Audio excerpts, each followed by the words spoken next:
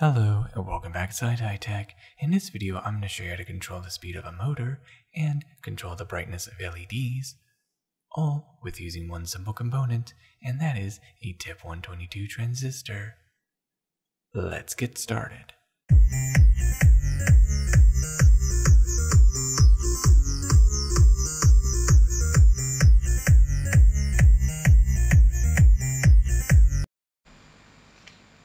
And these are the items that you're going to need to make for this project. The items you're going to need: a 10K ohm potentiometer, a Tip122 transistor, a 1N4007 diode, some jumper cables, alligator clips, a breadboard, and we're going to be testing this entire circuit with using this 12-volt DC motor. And we're going to be using these LED strips. Now, let's go ahead and assemble this project, and let's get started. And this right here is the schematic that you're going to need to use to follow to make the circuit. First, I'm going to go take a breadboard and the Tip122 transistor and put it into the breadboard.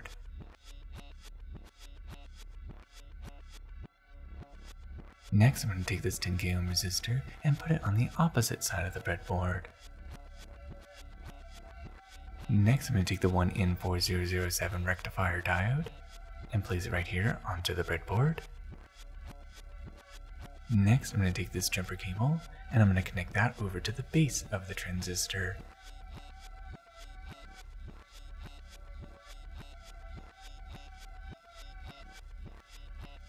And connect the base of the transistor over to the center pin of the potentiometer.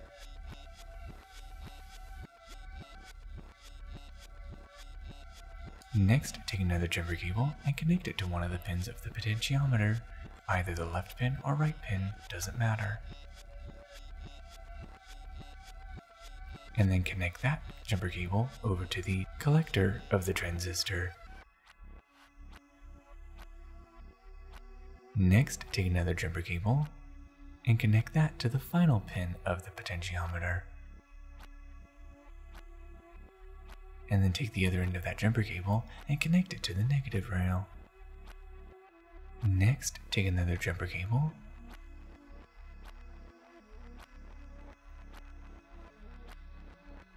and connect it over to the emitter of the transistor.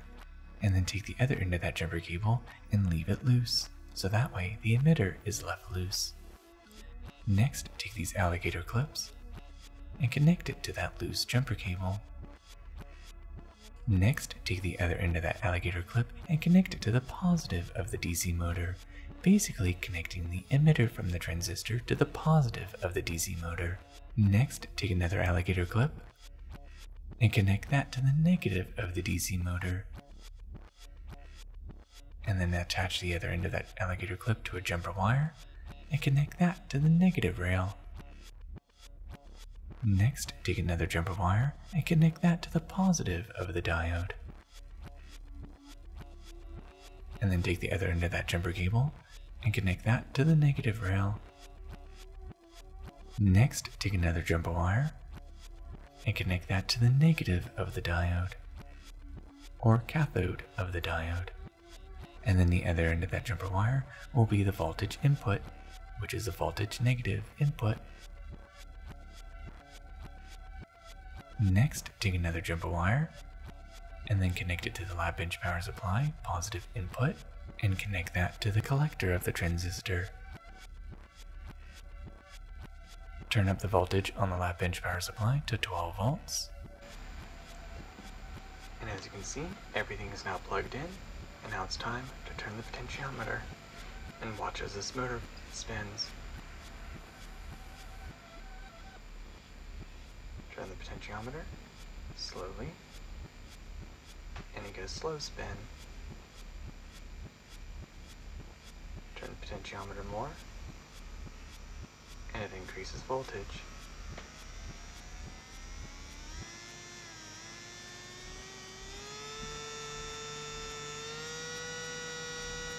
Now it's at maximum voltage,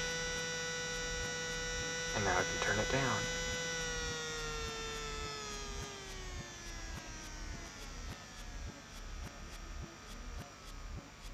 minimum speed.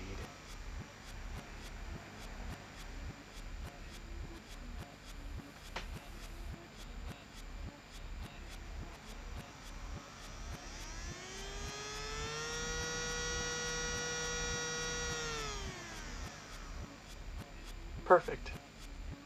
Perfect. Next, what I'm going to do is remove the DC motor and connect it to the LEDs.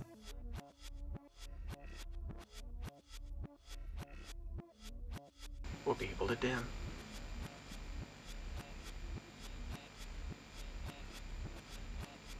Starts to get brighter and brighter. And now at full brightness. And now I can turn the potentiometer to dim it so it's not so bright. There we go, just like that. That's at minimum brightness. And I can make it turn off, turning it all the way. Turn it up.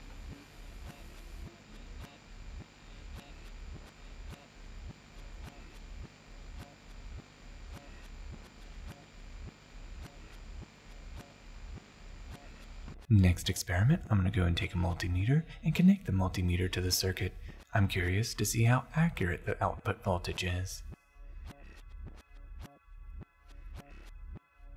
Volts. And now, let's go turn it up slowly, and you can see how it can climb. My lab bench power supply is set at 12.4 volts, and let's see how many voltage this really has.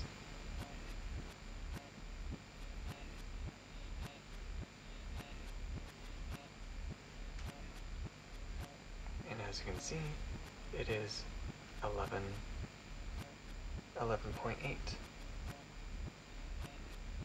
So there's some slight resistance, about 0.5 volts.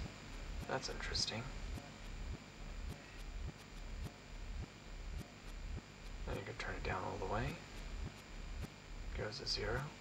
Turn it all the way back up. And it goes up to the maximum voltage. Interesting.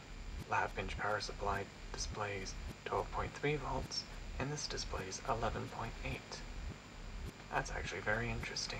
And there you have it. Now you know how to make a very simple motor speed controller and an LED dimmer with using a Tip122 transistor. Thank you for watching SciTech. I hope you learned something new, and don't forget to like, subscribe, and of course click on the bell icon to be notified for future SciTech videos. Till the next tech, goodbye.